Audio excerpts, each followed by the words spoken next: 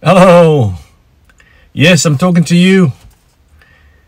Incompetent enthusiast here. And today is the day. We're going to be installing the Voswitch auxiliary switch setup in the Gladiator. This is the 6-button setup instead of what Mopa provides you, which is 4 buttons. So let's see what we can do with this installation. So let's open up the box. All right.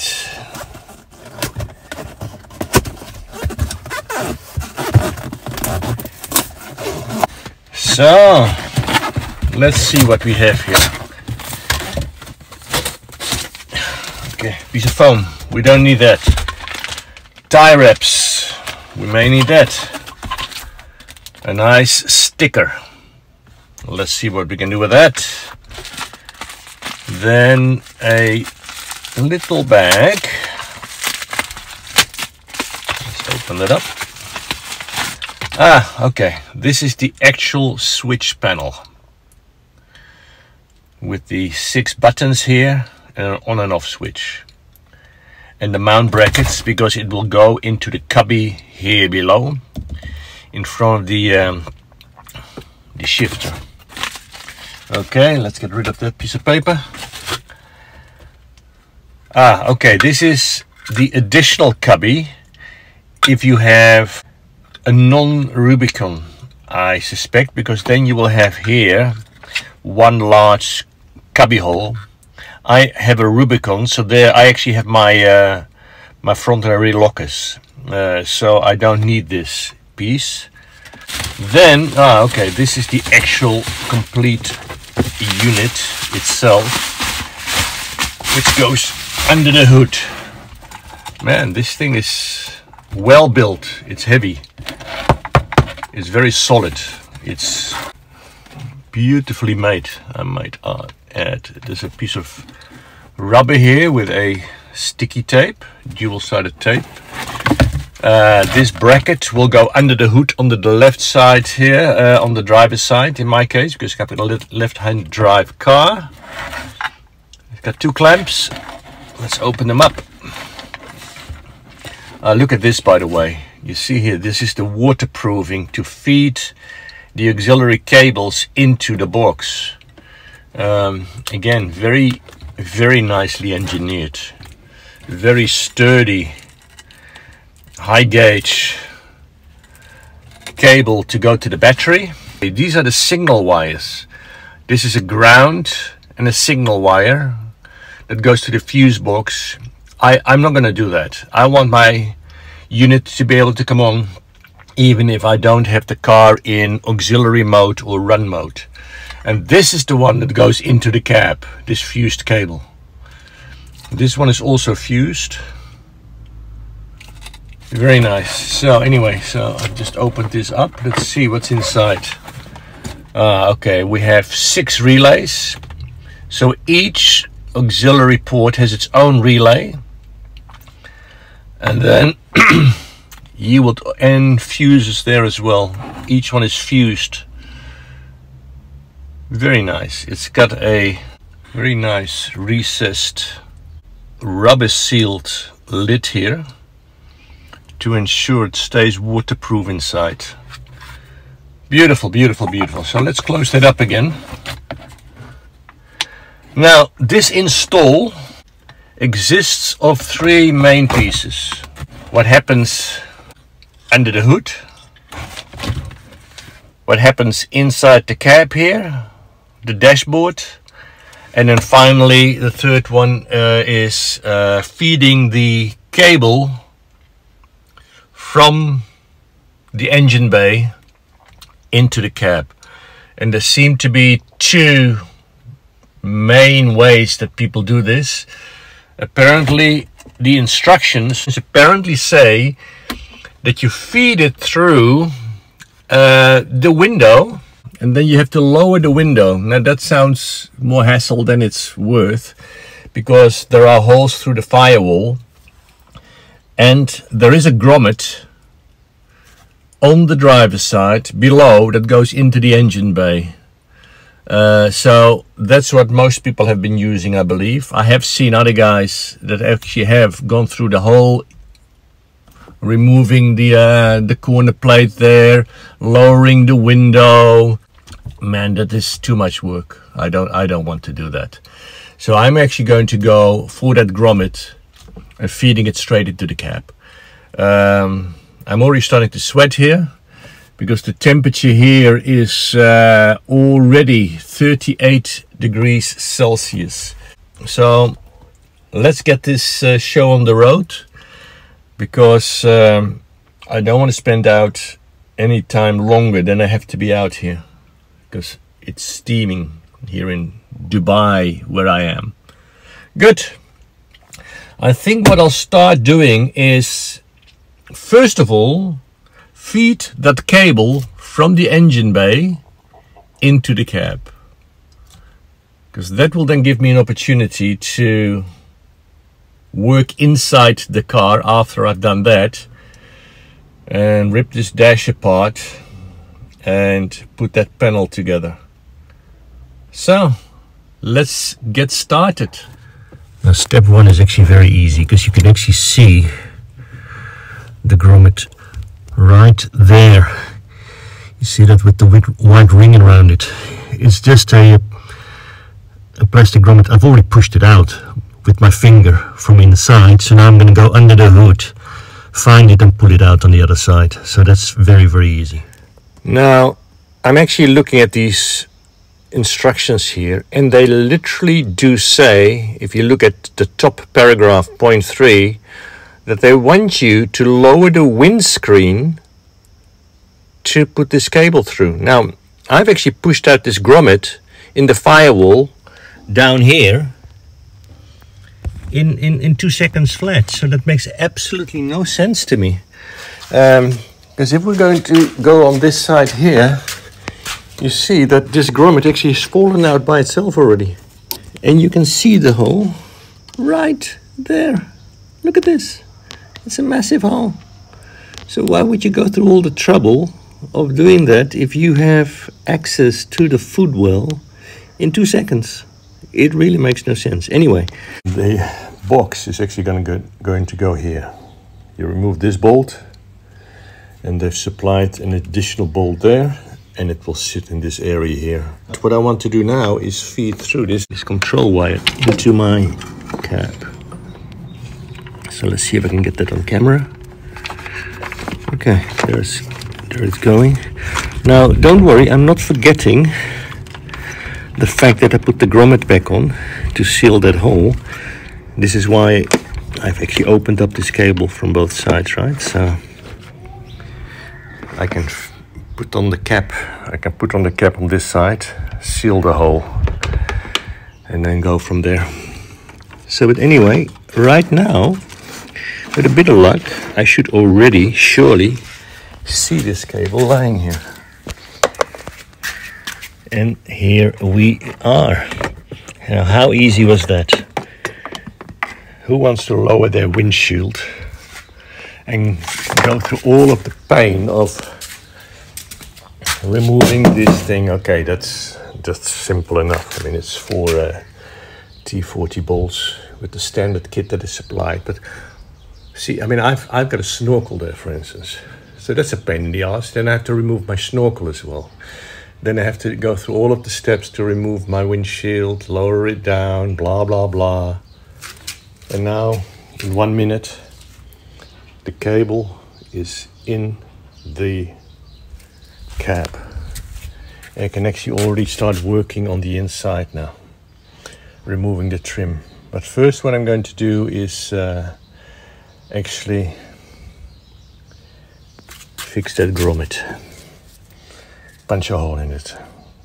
Okay, wish me luck. So now let's see how we can drill a little hole in this grommet. Let's start with a smaller drill.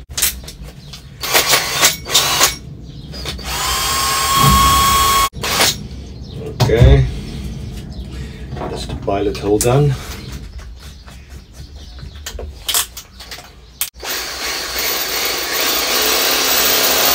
It should be almost there, I guess. We're just freewheeling this. Okay, and there you have it. One grommet in place on top of the control wire. Just make sure there's no knots in it. Okay, that's all fine. It's getting a little bit too intense out here now in 40 degrees Celsius, which is close to 110 Fahrenheit. So I think I've deserved a break, and I'm gonna have myself a glass of water.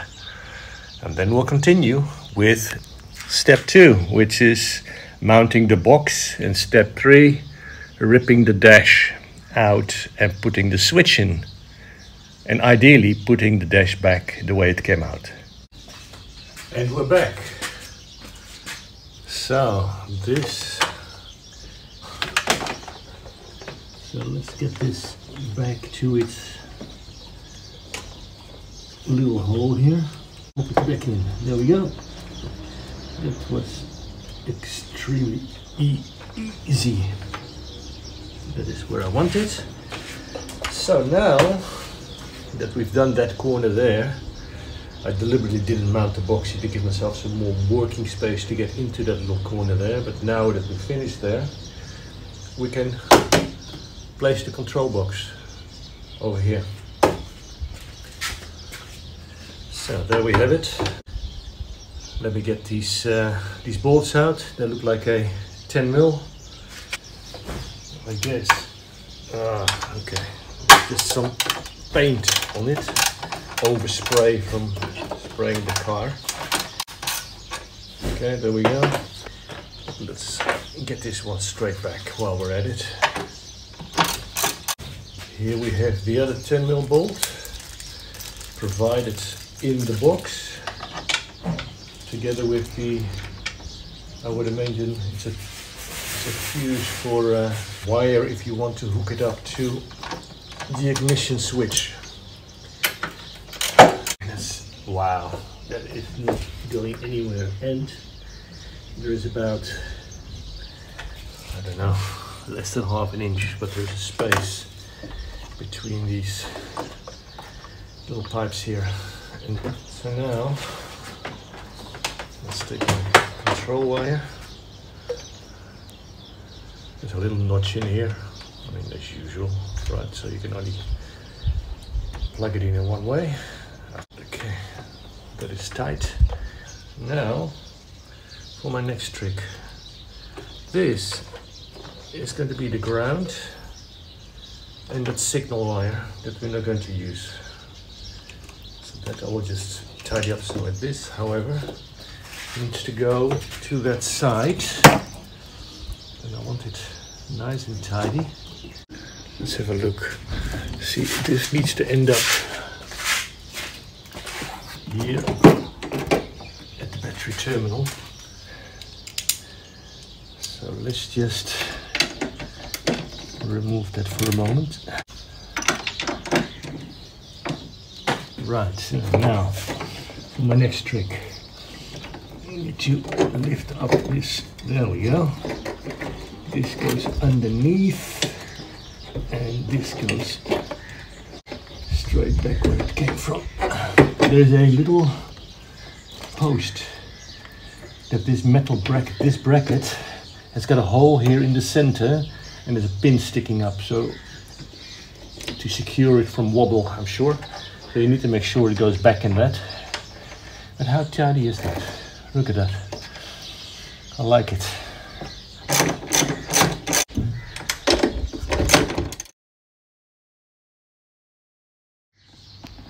Now, during filming, my iPhone decided that it had enough and needed a break. Switched off because of high temperature. So let's see how long it lasts now. But anyway, we have the cable here back now at the battery bay. The fuse box I'm going to probably stick here with double-sided tape or something. I'll figure it out. On the battery here, I see there are 3 terminals The two inner ones, the inner one and the middle one I used. The outside one here was not used, so I'm actually attaching my cable to that unused terminal. This is a 12 mil, not a 10 mil. Then here I will put a cable tie that was provided anyway. And then this I will fix somehow here on the back wall. All right, let's just remove this one. Very easy. Put it on there.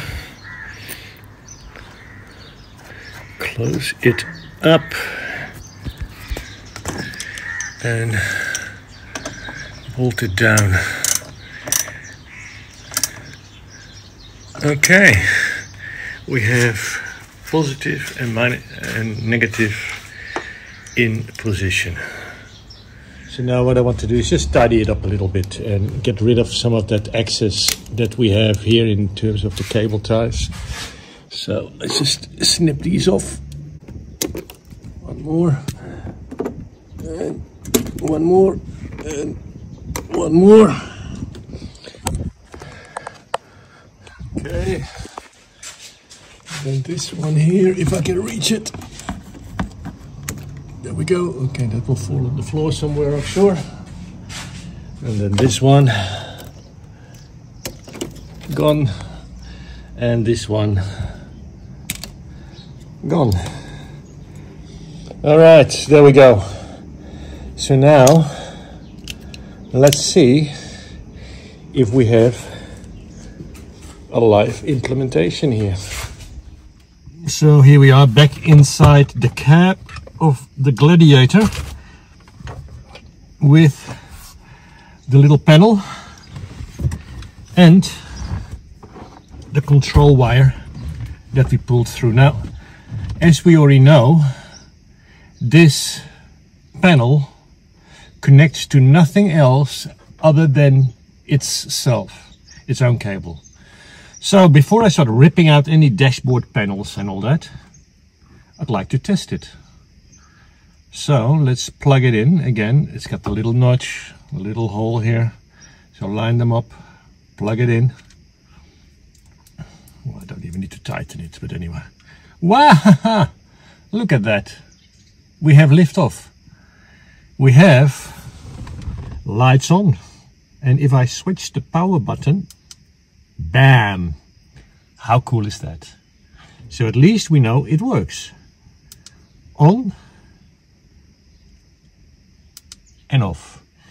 With a very satisfying click, I might add. These little relays behind these buttons here are very satisfying. Now what happens if I press one of the auxiliary switches? So let's switch. Bam! On, it goes orange. You see that? So if it's off, it just lights up white. Of course, you're supposed to put these stickers on them. Right, let's have a look here. See, there's plenty stickers. Too many stickers, in fact.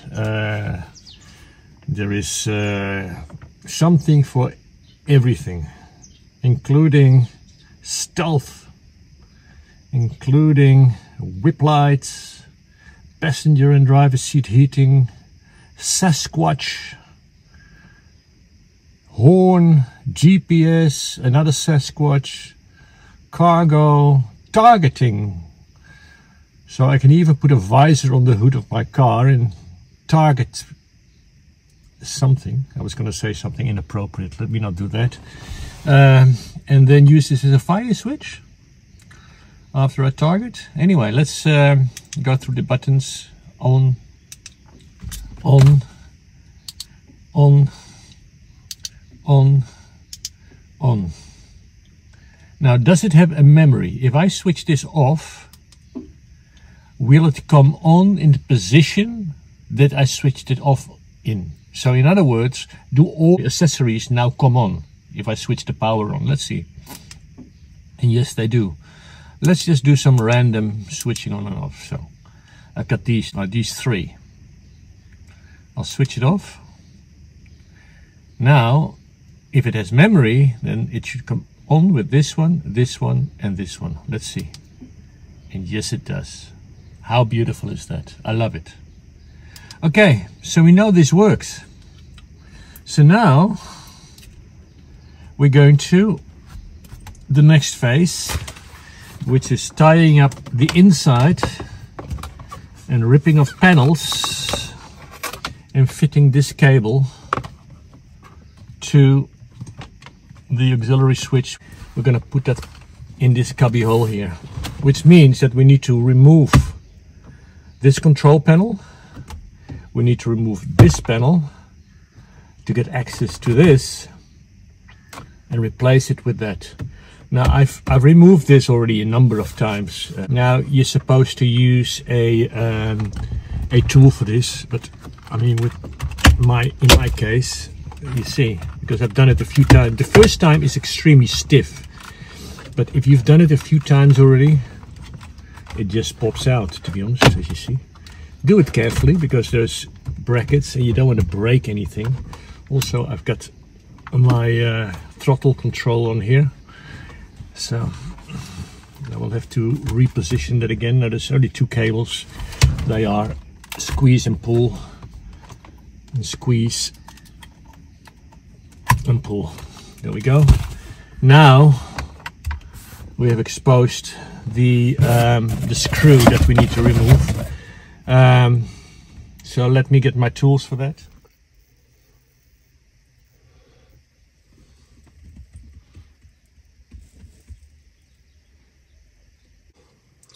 So then the bottom panel needs to come out, and as I said, I've already done this a few times, but you just grab it in the corner here and gently, you can see I pulled some cables. Gently click it loose, and just remove the whole thing. So as you can see, you now have access to the full panel. I've just pulled it out and turned it, and this is the box. If you remember from the front, it was in that corner. I've pulled it and turned it, so now it's obviously on this side, and here we see 5.5 millimeters. Okay, so we're going to remove those now. There is 1, 2, 3, 4 of them.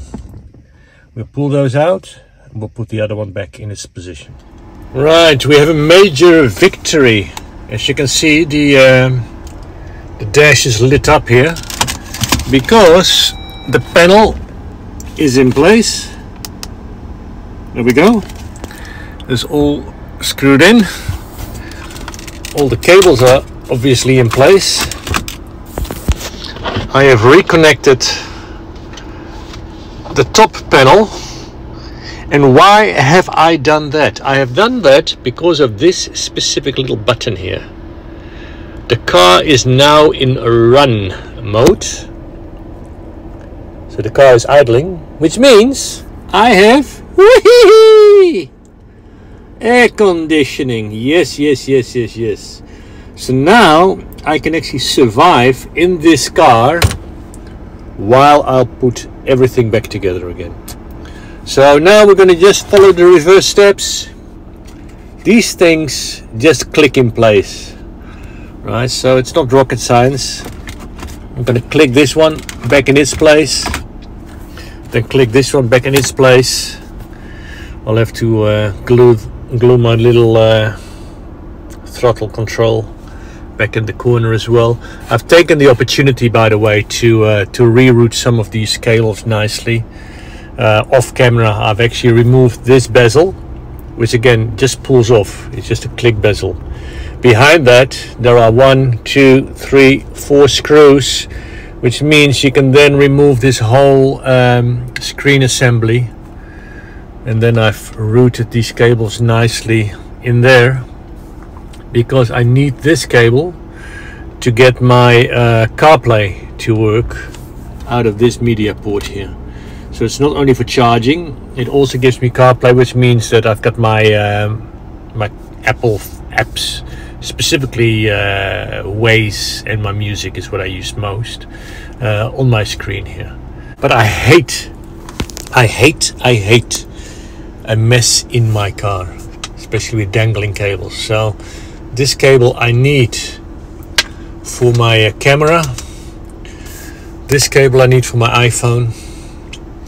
There will be possibly one more cable coming when I mount my tablet on here. Okay, then I'll just rip it open again, it's not a big deal.